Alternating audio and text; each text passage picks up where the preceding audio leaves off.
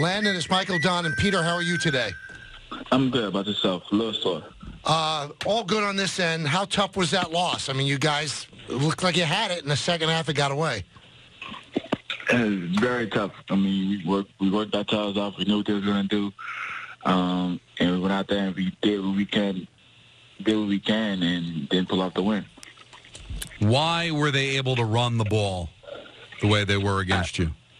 I don't know. Gap assignments? Missed gap assignments, guys not using their hands, or just playing football, honestly. Now, is that a normal thing that can happen to a team, or is it disconcerting that in such a big game this late in the year that something that can be a simple fix can happen like that? Yeah, just a simple fix can happen like that. Honestly, it's certain things that you work hard on and key concepts and keep on doing, and when you get to the game, you just kind of just don't do it, and it kills you in the end. Does it seem, Landon, it seemed like you guys had to win out. Now, mathematically, you're still in it, but what kind of a blow is that to lose that game? It was a big blow. We wanted to win down there and make it easier on ourselves to take that win and just keep on moving from there, keep it going, and keep our streak alive, because that's the divisional game is a win. Now they two games above us, and now we got to really continue finishing the season out. Now, Landon, you've been positive all season long, even when you were 1-7, and I know you're going to have fight all season long. Are you confident that everybody else in the room shares your same enthusiasm? Yeah, I think so. We tired of losing. Obviously, we're not losing. We don't have a losing culture. We don't have a losing bone in our body, but we just not gathering the wins that we want to gather. And I know a lot of guys that's in there, not just they're playing for a new deal, playing to stay on the team. And like you say, it's the end of the year, everybody's being evaluated, no matter what. So if you want to continue staying on this team, you got to play your butt off. And always remember you got to play for the name on your back. Let me ask you this, Landon. What is the deal with the Giants and the Eagles? It's just unbelievable how much they have beaten you lately. I don't know, honestly. Like, we know their card, we know what they're going to do. It's just really who's going to finish the game out, and that's all it is from that point on.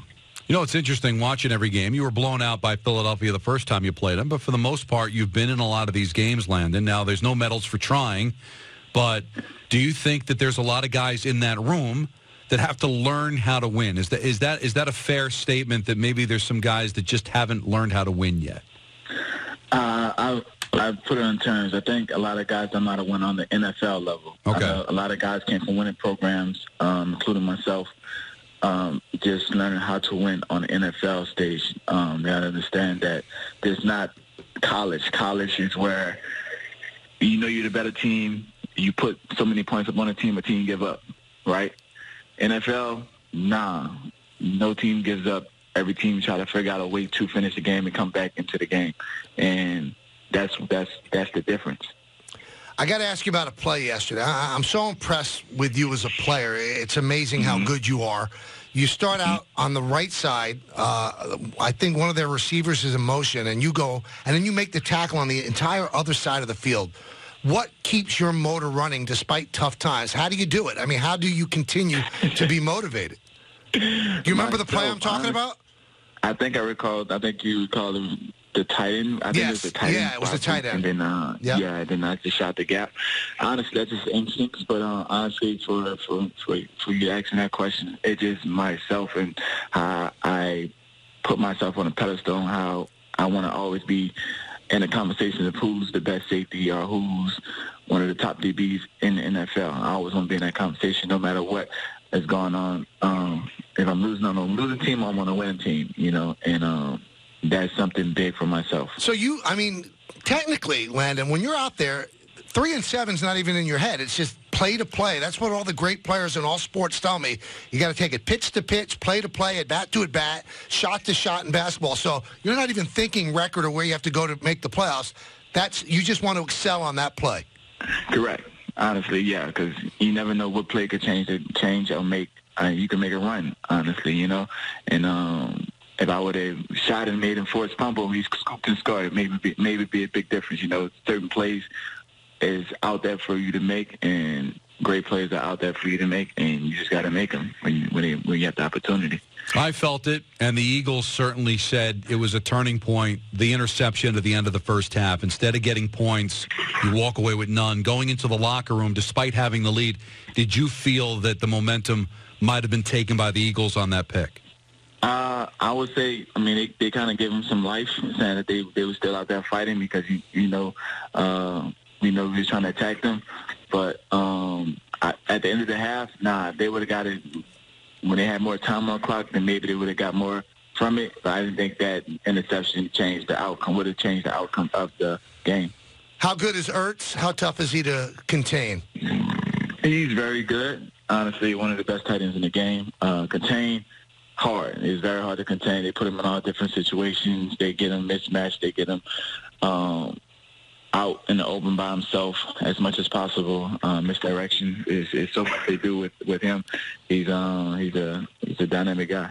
Now, you haven't been here for all of this, but that's the 18th time the Eagles have beaten the Giants in 22 games, Landon. So do they have your number? Is that a thing that players think of when a team dominates you like that for a long period of time?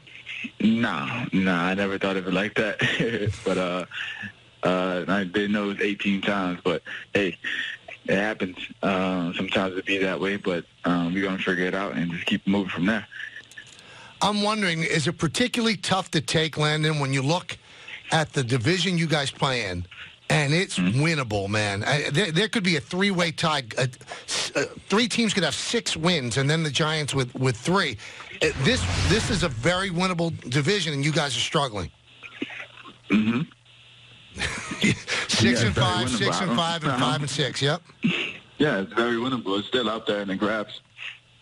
We just gotta go out there and just kind of just keep our head down, focus straight forward on the next game that we have in front of us, and keep on winning games. If we do that, you never know what the outcome could be. Tell me why you believe that Pat Shurmur is the right coach for this team.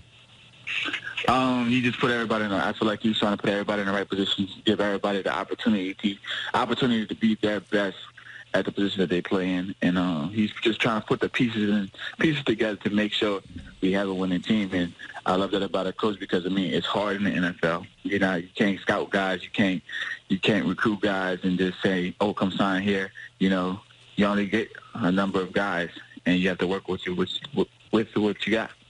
Landon, we appreciate your time. We'll talk to you next Monday. Appreciate it.